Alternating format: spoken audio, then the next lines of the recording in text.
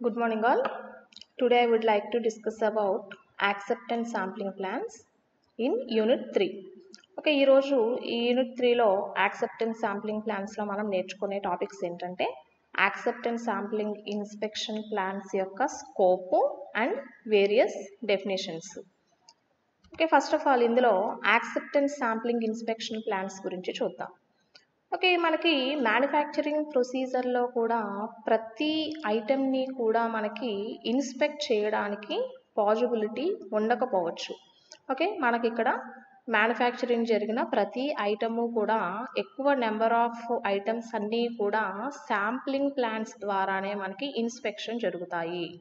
అంటే మొత్తం ఓవరాల్గా ఉన్న ఐటమ్స్ ప్రతి ఈచ్ అండ్ ఎవ్రీ ఐటమ్ని కూడా చెక్ చేయకుండా ఎక్కువ నెంబర్ ఆఫ్ ఐటమ్స్ ఉన్నాయనుకోండి, ఏమవుతుంది, ప్రతి ఈచ్ అండ్ ఎవ్రీ ఐటమ్ని మనకి చెక్ చేయడానికి పాసిబిలిటీ ఉండదు.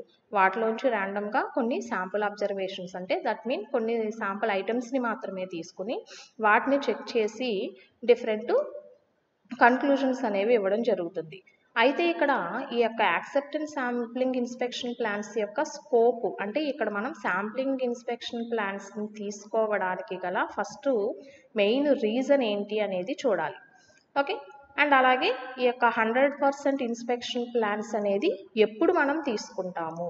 ఓకే, ఆ యొక్క ప్రొసీజర్ చూద్దాము. In many manufacturing process the procedure is in order to ensure that manufacturing goods are according to specification of the customer gets his lot checked at strategic stages. On the other hand, the customer is anxious to satisfy himself about the quality of goods he accepts. An ideal way of doing this seems to inspect each and every item presented for acceptance, that is to resort 100% inspection. Okay, మనకి manufacturing procedure complete అయిన తర్వాత ఇక్కడ ఈ యొక్క manufacturing goods అన్నీ కూడా customer ఏమనుకుంటాడంటే ఇవన్నీ కూడా డిఫరెంట్ స్టేజెస్లో చెకింగ్ అయిన తరువాతే, వాటి యొక్క క్వాలిటీ లెవెల్స్ అన్నిటినీ కూడా చెక్ చేసిన తరువాతే మార్కెట్లోకి రిలీజ్ అవుతున్నాయి అని అనుకుంటారు. అండ్ అలాగే కస్టమరు అతను కొన్న ప్రోడక్ట్కి అతను సాటిస్ఫై అవ్వాలి అంటే కనుక అతని అనుకున్న క్వాలిటీ లెవెల్స్ని ఆ యొక్క ఐటెం రీచ్ అయితేనే అతను ఆ యొక్క ఐటెంని ఆర్ ప్రోడక్ట్ ఏదైతే ఉందో దాన్ని యాక్సెప్ట్ చేయడానికి పాసిబిలిటీ ఉంటుంది. ఓకే, అంటే దాని ప్రకారం ఇక్కడ మనకి అక్కడ కస్టమర్ అనుకున్న క్వాలిటీ లెవెల్స్కి మనం రీచ్ అవ్వాలి అండ్ డిఫరెంట్ క్వాలిటీ లెవెల్స్ని చెక్ చేసుకున్న తరువాత ఆ యొక్క ప్రొడక్ట్స్ అన్నీ కూడా మార్కెట్లోకి రిలీజ్ అవ్వాలి అంటే కనుక జనరల్గా మనకి ఇక్కడ 100% ఇన్స్పెక్షన్ అనేది జరగాలి. ఓకే, అయితే ఈ యొక్క 100% ఇన్స్పెక్షన్ జరగాలి అంటే కనుక ఈచ్ అండ్ ఎవ్రీ ఐటెంని కూడా మనం చెక్ చేసి అక్కడ నెక్స్ట్ ప్రొసీజర్స్లోకి మనం వెళ్ళాల్సి ఉంటుంది. అయితే ఈ యొక్క 100% ఇన్స్పెక్షన్ అనేది కొన్ని సిచ్యువేషన్స్లోనే జరుగుతుంది.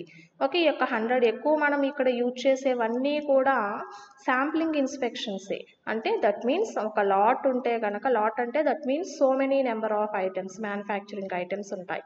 వాటిలోంచి ర్యాండమ్గా కొన్ని నెంబర్ ఆఫ్ ప్రొడక్ట్స్ని తీసుకొని వాటి ద్వారా మాత్రమే ఆ యొక్క శాంప్లింగ్ ఇన్స్పెక్షన్ ప్లాన్స్ అనేవి అబ్జర్వ్ చేస్తూ ఉంటారు. అయితే 100% ఇన్స్పెక్షన్ కూడా మనకి జరుగుతుంది. అవి ఎలాంటి కండిషన్స్లో జరుగుతాయంటే the occurrence of defect may cause loss of life or serious casualty personal.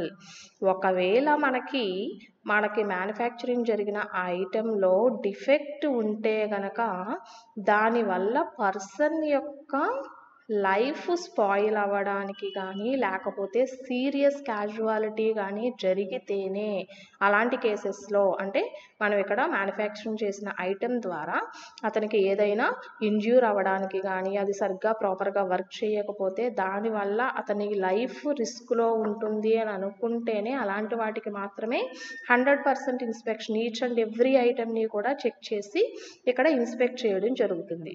Okay, and A defect may cause serious mall function of equipment.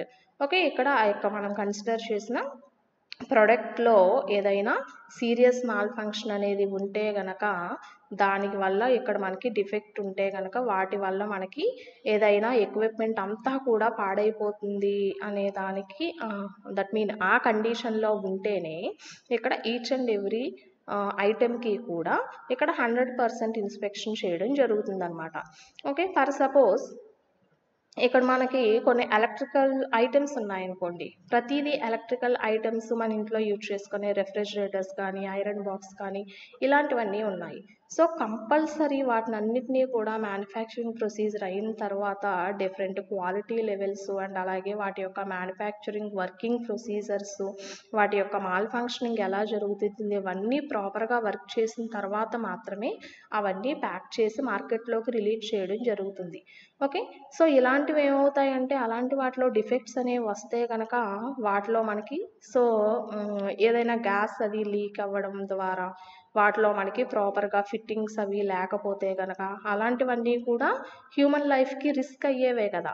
So అలా మనకి రిస్క్ అవుతాయి అని అనుకున్నప్పుడు మాత్రమే, లేకపోతే ఏదైనా ఒక చిన్న డిఫెక్ట్ ఉండటం వల్ల ఆ మొత్తం ఎక్విప్మెంట్ యొక్క మాల్ ఫంక్షనింగ్ అంతా కూడా ప్రాపర్గా మనకి వర్క్ చేయదు అని అనుకున్నప్పుడు మాత్రమే అలాంటి వాటికి మాత్రమే 100% ఇన్స్పెక్షన్ చేయడం జరుగుతుంది.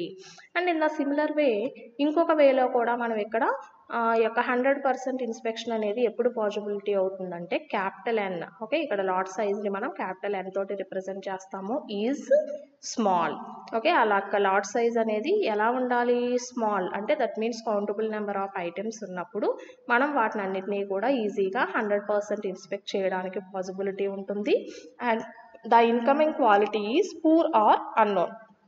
అంటే కొన్ని కేసెస్లో మనకి ఆ యొక్క ప్రొడక్ట్ యొక్క క్వాలిటీ లెవెల్స్ అనేవి ఎలా ఉంటాయి అనేది మనకి తెలియనప్పుడు, అంటే దట్ మీన్స్ అన్నోన్ ఫ్యాక్టర్స్లో కానీ, అండ్ ఒక్కొక్కసారి మనకి పూర్ అంటే క్వాలిటీ లెవెల్ మనం అనుకున్న దానికన్నా కూడా ఇంకా తక్కువలో ఉంటుంది అని అనుకున్నప్పుడు ఆ యొక్క ఐటమ్స్ని యొక్క కండిషన్స్ని మనం చెక్ చేయడం కోసం ఇక్కడ 100% ఇన్స్పెక్షన్ జరుగుతుంది. ఓకే, ఇక్కడ మెయిన్ ఆబ్జెక్టివ్ ఆఫ్ ఇన్స్పెక్షన్ ఏంటి అంటే కనుక to control the quality of the product by critical examination at strategic points. Okay, different లెవెల్స్లో ఈ యొక్క క్వాలిటీ లెవెల్స్ అన్నిటినీ కూడా చెక్ చేసి వాటి యొక్క ఫంక్షనింగ్ అనేది అంతా కూడా మనకి ఎగ్జామిన్ చేయడానికి ఈ యొక్క ఇన్స్పెక్షన్ ప్లాన్స్ని మనం చూస్ చేసుకుంటాము. ఓకే, అంటే ఇక్కడ మనకి 100% ఇన్స్పెక్షన్ అనేది ఎప్పుడు నీడ్ అవుతుంది అనే దానికి ఇదంతా కూడా మనం నేర్చుకుంటున్నాము. ఓకే, నెక్స్ట్ వన్ వచ్చి ఇందాక వేరియస్ డెఫినేషన్స్ అని చెప్పుకున్నాం కదమ్మా టాపిక్స్లో. ఆ వేరియస్ డెఫినేషన్స్ ఏంటంటే producers risk, consumers risk, acceptance quality level, next lot tolerance, proportion are percentage defective. Okay, ఇందులో మనం first of all producers risk గురించి నేర్చుకుందాం. ఓకే, ఇక్కడ ప్రొడ్యూసర్ అంటే ఎవరైతే మనకి ఈ యొక్క ప్రొడక్ట్స్ని మ్యానుఫ్యాక్చరింగ్ చేస్తున్నారో వాళ్ళని మనం ప్రొడ్యూసర్ అంటాం. కన్జ్యూమర్ అంటే ఈ యొక్క ఐటమ్స్ని ప్రొడక్ట్స్ని ఎవరైతే కొనుక్కుంటున్నారో వినియోగించుకుంటున్నారో వాళ్ళని మనం కన్జ్యూమర్స్ అంటాం. ఓకే, ఇక్కడ ఫస్ట్ ఆఫ్ ఆల్ ఏం చెప్తున్నామంటే ప్రొడ్యూసర్స్ రిస్క్ అంటే ఐటమ్స్ని మ్యానుఫ్యాక్చరింగ్ చేసే పర్సన్స్ ఎవరైతే ఉన్నారో వాళ్ళకి రిస్క్ అనేది ఎప్పుడు జరుగుతుంది అనేది చూద్దాం. Okay, the producer has also to face the situation that some good LADS will be rejected. Okay, ఇక్కడ గుడ్ లాట్స్ అంటున్నాము అంటే ఏంటి, గుడ్ క్వాలిటీ తోటి మ్యానుఫ్యాక్చరింగ్ అయిన ఐటమ్సే కదా. కొన్ని సిచ్యువేషన్స్లో ఏమవుతుంది అంటున్నారు, మనకి గుడ్ క్వాలిటీతో మ్యానుఫ్యాక్చరింగ్ జరిగిన ఆ యొక్క ప్రొడక్ట్స్ కూడా కొన్ని సిచ్యువేషన్స్లో రిజెక్ట్ చేయడానికి పాసిబిలిటీ ఉంది అంటున్నారు. ఓకే, ఎప్పుడు అలాంటివి రిజెక్టింగ్ జరుగుతాయి అంటే కనుక the probability of rejecting a lot with 100 p-bar as the process average percentage defective is called the producers risk. Okay, ఈ యొక్క producers రిస్క్ని capital P suffix small p తోటి డినోట్ చేస్తాము and is usually denoted by alpha. Okay, ఈ యొక్క కంపెనీలో జరిగే manufacturing items అన్నీ కూడా మనకి ఒక్కొక్కసారి ఎప్పుడూ కూడా మనకి ఇవన్నీ కూడా లో క్వాలిటీ తోటే మ్యానుఫ్యాక్చరింగ్ జరుగుతున్నాయి. ఓకే, సో వీళ్ళు ఏం డెసిషన్ తీసుకున్నారంటే వీళ్ళు క్వాలిటీ లెవెల్స్ని ఇంప్రూవ్ చేసుకొని వాటి ద్వారా మార్కెట్లోకి రిలీజ్ చేయాలనుకుంటున్నారు.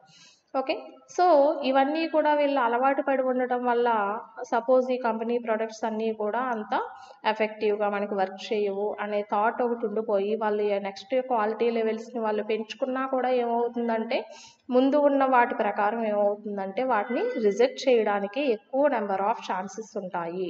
అంటే జనరల్గా ఇక్కడ గుడ్ లాట్స్ కూడా కొన్ని సిచ్యువేషన్స్లో రిజెక్ట్ చేయబడుతున్నాయి. సో అలాంటి కండిషన్నే ఇక్కడ మనం ప్రొడ్యూసర్స్ రిస్క్ అంటాము. ఓకే, అంటే producers రిస్క్లో rejecting a lot with 100 p-bar as the process average percentage defective is called the producers risk. Okay, ఈ యొక్క producers రిస్క్ని capital P suffix small p తోటి రిజెక్ట్ చేస్తున్నాము. ఇక్కడ కండిషన్ ఏంటి? Rejecting a lot of quality p-bar that is equal to alpha. And next one వచ్చి consumers risk. Okay, ఇక్కడ consumers risk అని ఎప్పుడు చెప్తామంటే ఇక్కడ ఐటమ్స్ని ప్రొడక్ట్స్ని వినియోగించుకునే పర్సన్ లేకపోతే కొనుగోలుదారుడు ఎవరైతే ఉన్నారో వాళ్ళకి రిస్క్ ఎప్పుడు జరుగుతుంది. ఓకే, జనరల్గా మనకి ఐటమ్స్ని పర్చేజ్ చేసే వాళ్ళకి రిస్క్ ఎప్పుడు జరుగుతుంది? అతను కన్సిడర్ చేసిన కొన్న ప్రోడక్ట్ ఏదైతే ఉందో దానికి తగ్గట్టుగా అతని యొక్క రిలయబిలిటీ లేనప్పుడు, ఆ యొక్క ప్రోడక్ట్ అనేది త్వరగా చెడిపోయినప్పుడు కానీ లేకపోతే క్వాలిటీ లెవెల్స్ పూర్గా ఉన్నప్పుడు కానీ ఓకే మన మనీ అంతా వేస్ట్ అవుతున్నట్టే. సో దాన్ని ఇక్కడ మనం కన్జ్యూమర్స్ రిస్క్ అంటాము. ఓకే, ఈ యొక్క కన్జ్యూమర్స్ రిస్క్ అనేది మనం యాక్చువల్గా ప్రతి ప్రోడక్ట్ని ఎగ్జామిన్ చేసి వాటి యొక్క క్వాలిటీస్ని మనం చెక్ చేసుకుని తీసుకుంటాము. అయితే కొన్ని సిచ్యువేషన్స్లో ఏమవుతుందంటే చూడండి, any sampling scheme would involve certain risk on the part of the consumer in the sense that he has accept certain percentage of undesirably bad lots. Okay, మొత్తం అక్కడ ఉన్నవన్నీ కూడా మ్యాక్సిమం బ్యాడ్ లాట్స్ ఉన్నాయి. సో వాటిలోంచి మనం good ones quality తోటి ఉన్నది మనం ఎంచుకోవాలంటే డెఫినెట్గా అది పాజిబిలిటీ ఉండకపోవచ్చు. అంటే అందులో మనకి గ్రేటర్ ఫ్రాక్షన్ డిఫెక్ట్ అంటే ఎక్కువ నెంబర్ ఆఫ్ ఐటమ్స్ అన్నీ కూడా మనకి డిఫెక్టివ్స్ ఉండడానికే ఛాన్సెస్ ఉంటాయి. సో అలాంటి వాటిలోంచి మనం ఐటమ్స్ని మనం కన్సిడర్ చేసినా కూడా అవన్నీ కూడా మన రిస్క్ మీదే, మన ఓన్ రిస్క్ మీదే ఇలాంటివన్నీ కూడా మనం కొనుగోలు చేయాల్సి ఉంటుందన్నమాట. సో వీటిని మనం ఇక్కడ ఏమంటున్నామంటే కన్జ్యూమర్స్ రిస్క్ అంటున్నాము. అంటే మనం ప్రోడక్ట్ గుడ్ క్వాలిటీ తోటి ఉంటుందని చెప్పి తీసుకుని అది మనకి వాటి యొక్క వారంటీ టైం కన్నా కూడా ముందుగానే రిపేర్స్ రావడం కానీ ఇలాంటివన్నీ జరిగితే కనుక దాన్ని మనం ఇక్కడ కన్జ్యూమర్స్ రిస్క్ అంటాము. ఈ యొక్క కన్జ్యూమర్స్ రిస్క్ని మనం PC తోటి డినోట్ చేస్తాము అండ్ యూజువల్గా దీన్ని బీటా తోటి రిప్రజెంట్ చేయడం జరుగుతుంది. So consumers risk is equal to probability of rejecting a lot of quality PT that is equal to beta. Next acceptance quality level. Okay, ఇక్కడ యాక్సెప్టెన్స్ క్వాలిటీ లెవెల్ అంటే ఏంటంటే మనం ఇక్కడ యాక్సెప్ట్ చేసే ఆ యొక్క ప్రోడక్ట్లో మనకి ఏదైనా ఒక స్మాల్ ఫ్రాక్షన్ డిఫెక్టివ్ అంటే that means sufficiently good quality okay ఏదో ఒక చోట చిన్న ఫ్రాక్షన్ డిఫెక్టివ్ అనేది ఉంటే కనుక దాన్ని ఏం చేస్తారంటే సో మెనీ పీపుల్స్ యాక్సెప్ట్ చెయ్యడానికే ఎక్కువ పాజిబిలిటీ చూపిస్తారు. అంటే దట్ మీన్స్ ఆ యొక్క ఎక్కడో మనకి రేర్ ఫ్రాక్షన్ డిఫెక్టివ్ ఉండడం వల్ల దాని కాస్ట్లో మనకి వేరియేషన్స్ రావచ్చు. అలాంటి వాటిని వాళ్ళు వదులుకోవడానికి ఇష్టపడరు అనమాట. అంటే మనం కొనుగోలు చేస్తున్నప్పుడే ఆ యొక్క ఐటెంలో వెరీ స్మాల్ ఫ్రాక్షన్ డిఫెక్టివ్ ఉన్నా కూడా వాటిని గుడ్ క్వాలిటీ కిందే కన్సిడర్ చేసి that we do not wish to reject more often than a small proportion of item is sometimes referred to as a good lot. Okay, ఏమంటున్నారు? అలాంటి వాటిని మనం reject చేయడానికి బదులుగా మ్యాక్సిమం నెంబర్ ఆఫ్ టైమ్స్ వాటిని accept చేయడానికే possibility ఉంటుంది. అక్కడ యాక్సెప్ట్ చేస్తున్నారు అంటే కనుక వాటిని మనం గుడ్ లాట్స్ కింద కన్సిడర్ చేస్తాం. సో అలాంటి వాటిని మనం ఇక్కడ యాక్సెప్టెన్స్ క్వాలిటీ లెవెల్ అంటాము. Usually probability of rejecting a lot of quality P1 is equal to 0.05 అనుకుంటే అంటే 5% మనకి ఇక్కడ రిజెక్ట్ చేయడానికి ఛాన్స్ ఉంటే యాక్సెప్ట్ చేయడానికి 95% ఛాన్స్ ఉంటుంది. So PA is equal to probability of accepting a lot of quality P1 is equal to 0.95 where P1 is known as the acceptance quality level and a lot of this quality is considered as satisfactory by the consumer. And next one వచ్చి lot tolerance proportion or percentage defective. Okay, ఇక్కడ ఈ lot tolerance proportion defective ని జనరల్గా PT తోటి denote చేస్తున్నాము. Is the lot quality which is considered to be bad by the consumer.